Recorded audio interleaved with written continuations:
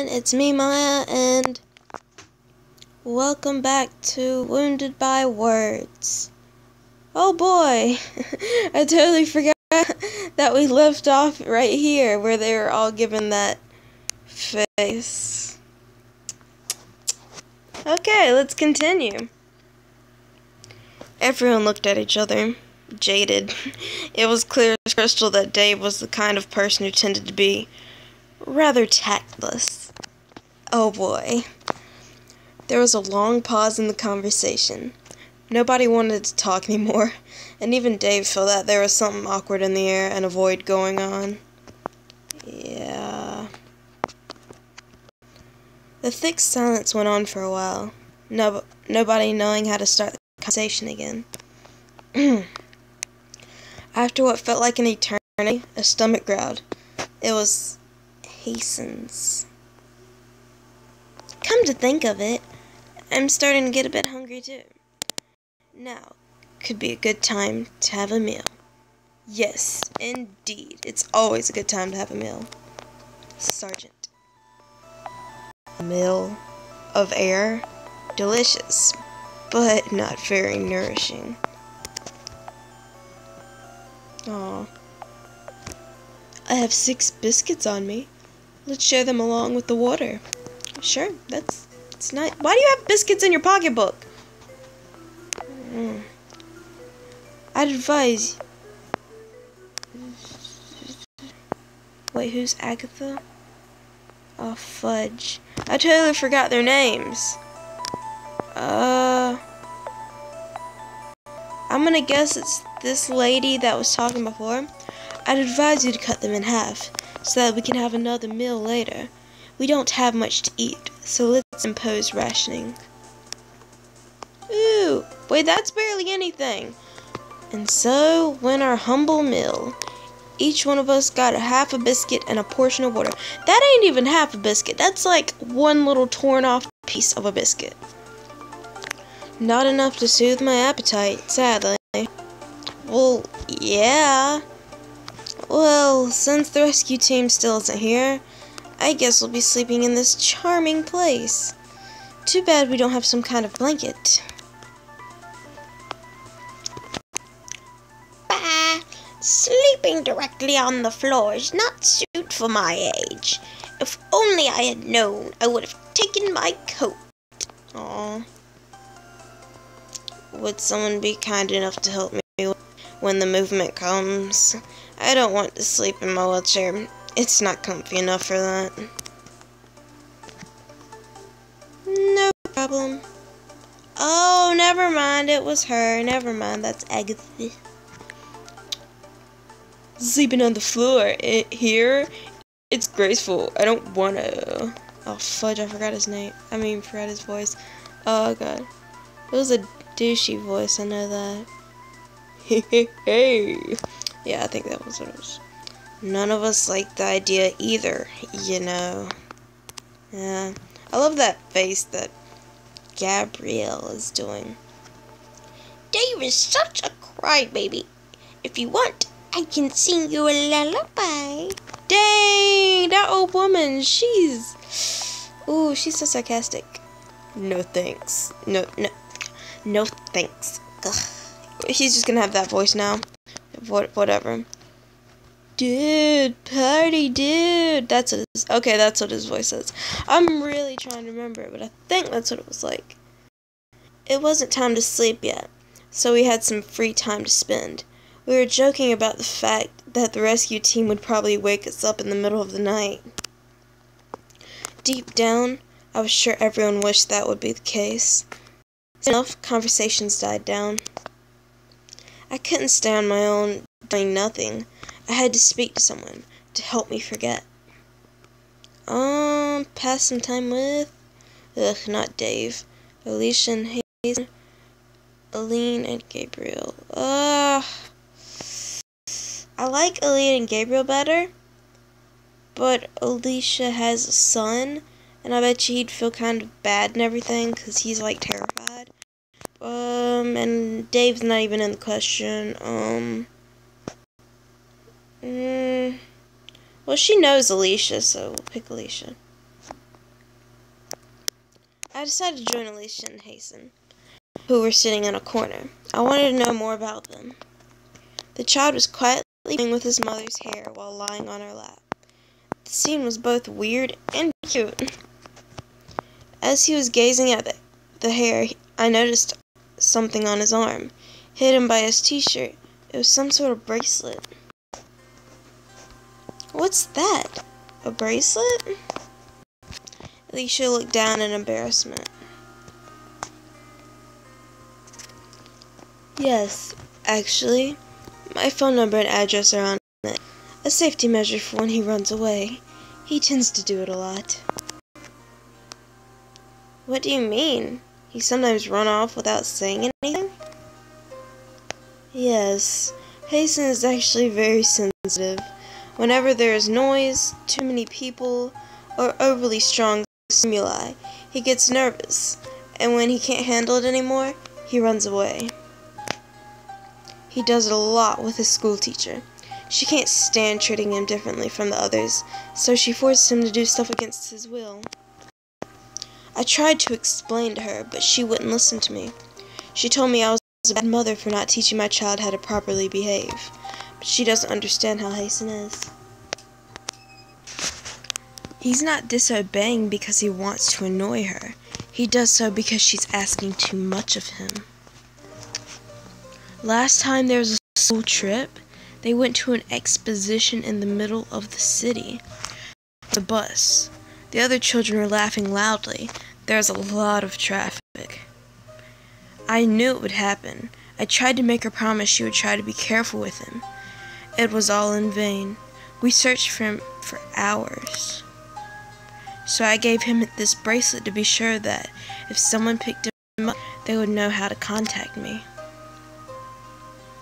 Poor Hassan, and yet he doesn't seem that difficult to live with. He's not when you know how he works, but most people won't spend the effort to try to understand. At least you seem to be there for him.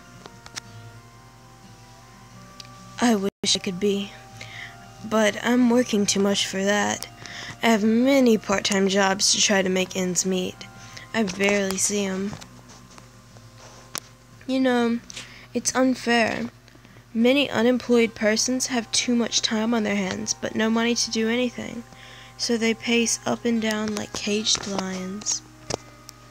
But on the other hand, rich people are way too busy to spend their money too often either. If only we could split up the work in two, it'd make much happier people. The jobless would have more work, and office workers would spend more time with their family. Dang, she is so truthful. This girl needs the award for the best speech ever. I guess I shouldn't dream, should I? Right? Fudge, why did I say that? Don't say that. You may not have noticed yet, but I'm of the pessimistic kind. I've been through so many things in my life, I don't believe in anything anymore. The only thing I'm sure of is that nothing I'll do will ever matter. Unprivileged people don't have the luxury of choosing the life they want. I didn't know what to say, and simply put a comforting hand on her shoulder. After this conversation, we decided it was time to rest. Okay, here we go. Ooh-wee. I just ate some bacon a couple of minutes ago, even though it's already 12 o'clock. I woke up at 9. I didn't feel like getting up out of my bed, so I just stayed in here, played video games, watched YouTube videos until I finally thought of getting breakfast. After a while, everyone went their own separate ways to find the least uncomfortable corners of the room and laid down on the ground. Down on the ground! Down on the ground! This is the police! I glanced at them regularly and saw many people turning around every which way in hopes of finding some sleep.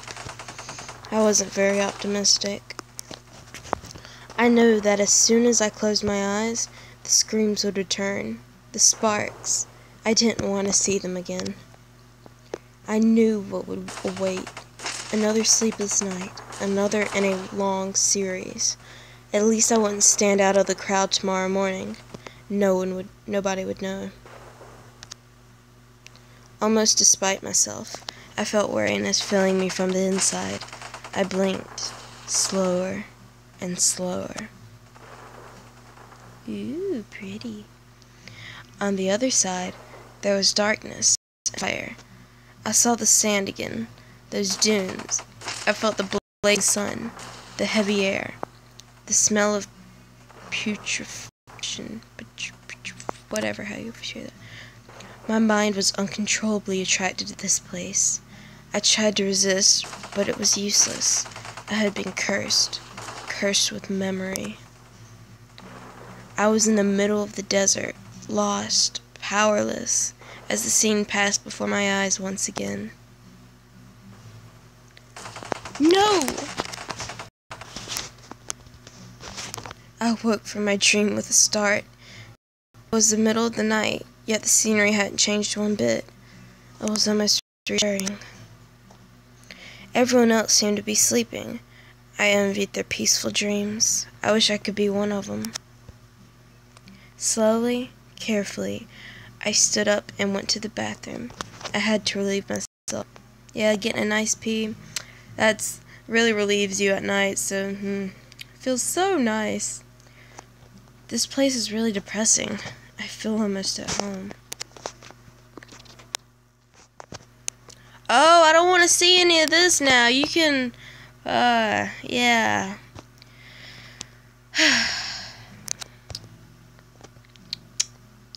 As I rose from the toilet, I suddenly felt another presence, even though I hadn't heard anyone enter after me.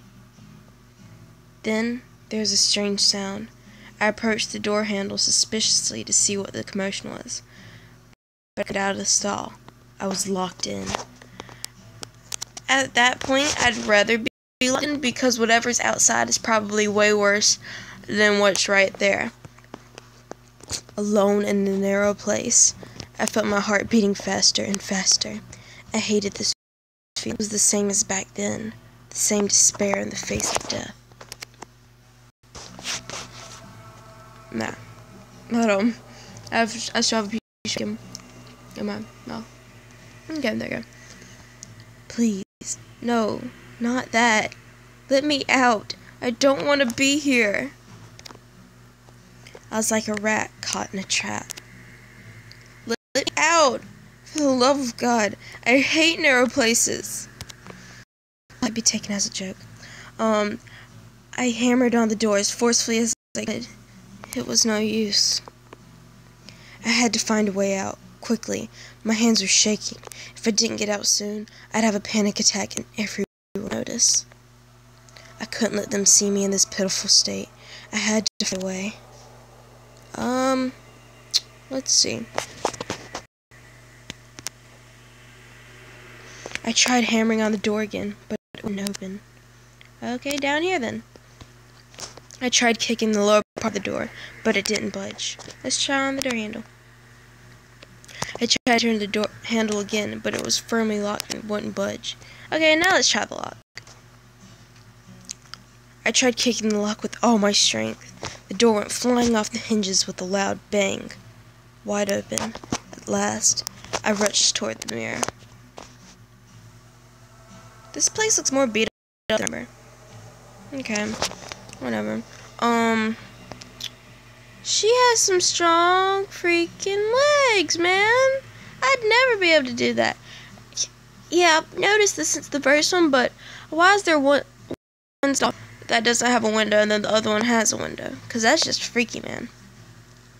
I took some time to breathe, gripping the sides of the washstand. I couldn't quite comprehend what had happened. Why I had seemingly trapped myself. Nothing felt real.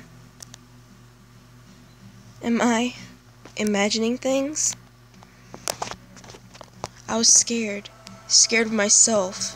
Scared that others would see me. Scared of going back to that place. I didn't want to be buried under the corpses of my companions again. To to see their distorted faces, to hear them cursing me again. I knew I overreacted. I knew I shouldn't have, but deep down, I couldn't prevent the insidious fear from eating me alive. I didn't want to relive this moment again, but the sensation of being trapped was ever present in this place. Everything here could trigger a panic attack. Well, so looking in the mirror, washing your hands, sleeping, well, that counts. Yeah. Dang, girl, you got some problems. Okay.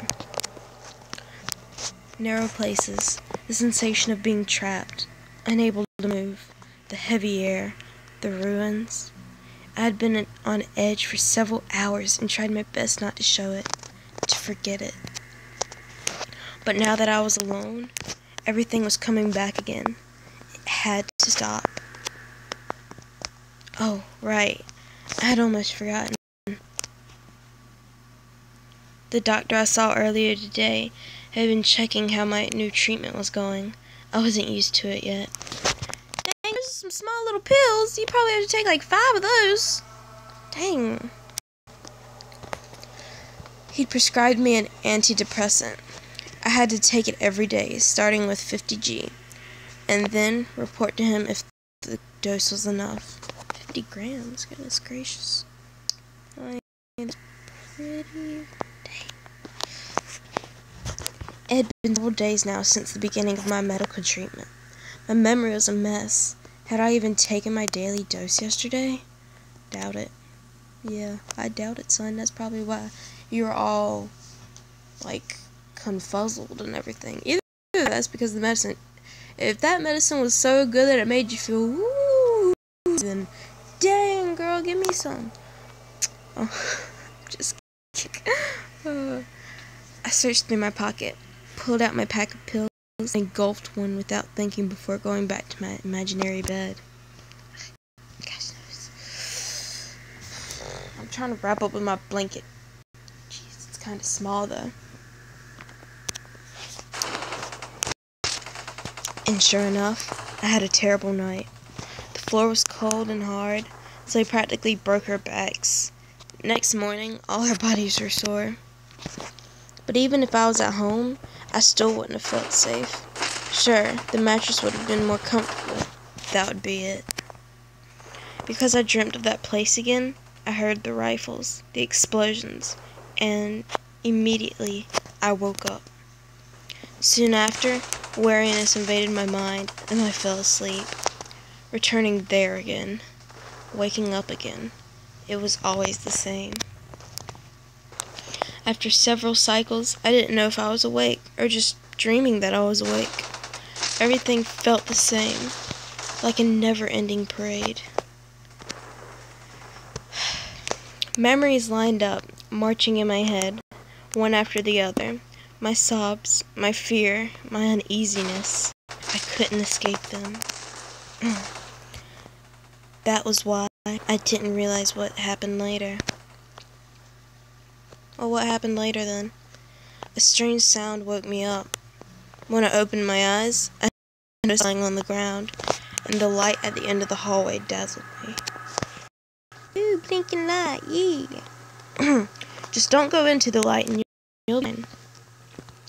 There was a persistent buzzing sound coming from my pocket, most likely my cell phone. XXX is calling. ... plus 336 XXXXXXXXX.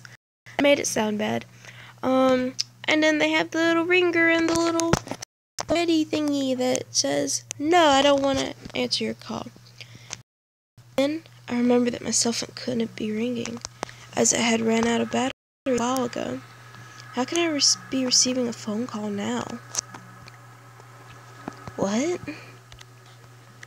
I stared at the screen, dumbfounded. The name that had appeared was that of someone I knew, but it couldn't be right. It couldn't be him. How was that possible?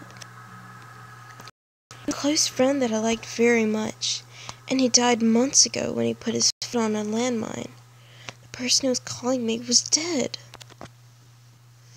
It couldn't be him. Surely, someone had borrowed his cell phone somehow. It had to be a mistake.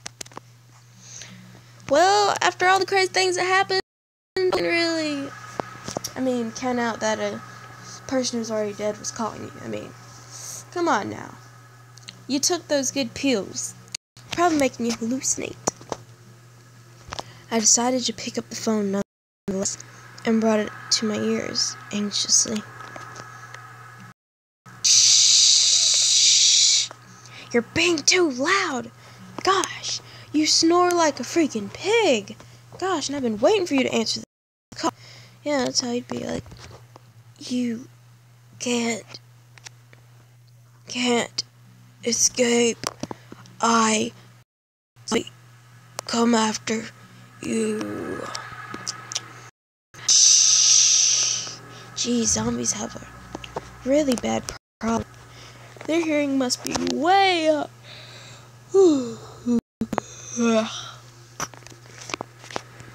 Then there was only unearthly noises left on the other end of the phone.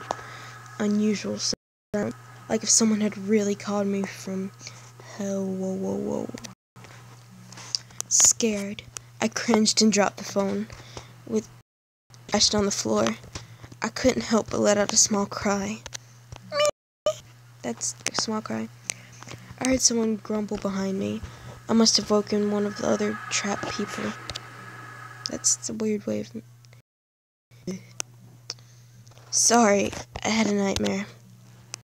Dave turned around and walked away. I saw some of the others stretching out. They couldn't get back to sleep because of me. Dang, always waking people up. I went to the bathroom to relieve myself, certain that I wouldn't be able to sleep. Jeez, be a lot in the night, jeez. When I came back, almost everyone was up. They all looked grumpy. It was no wonder after a rough night. I'd be grumpy too if you kind of woke me up. Jeez, rude much.